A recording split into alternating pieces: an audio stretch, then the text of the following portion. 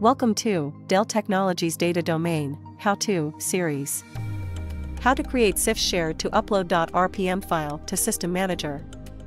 Reference Dell Knowledgebase article number 21566.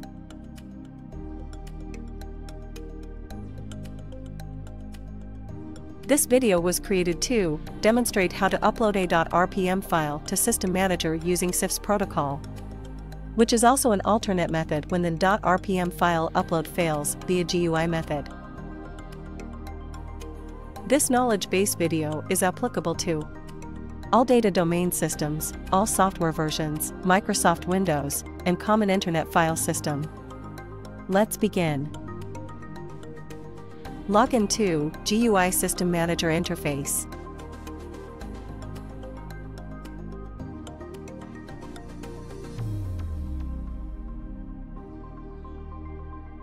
Click on Protocols,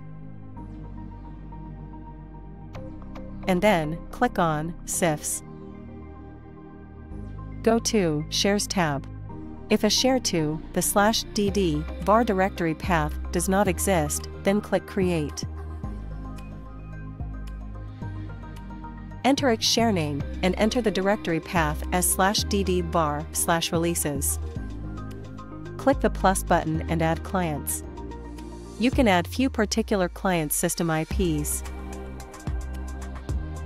or enter asterisk to allow all the clients.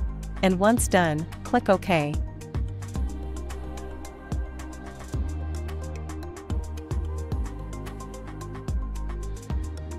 On the Windows system, click on the Start button and choose Run. And then type the DD hostname or IP and the directory of the CIFS share.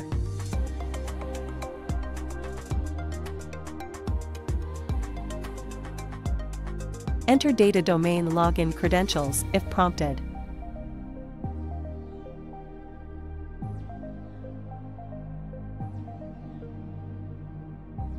And then you are directed to /dd var/releases folder.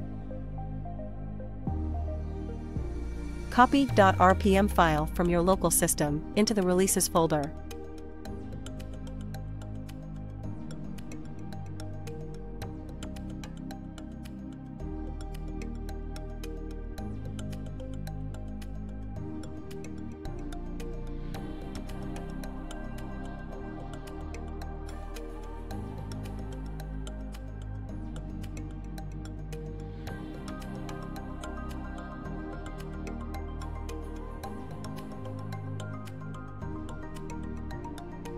Navigate to Maintenance, System. The .rpm file should appear now.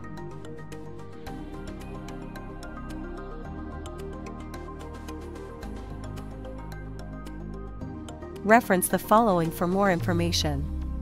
KB article number 43071.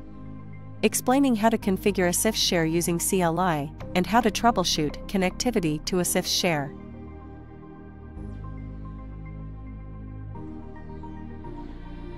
Thank you for watching.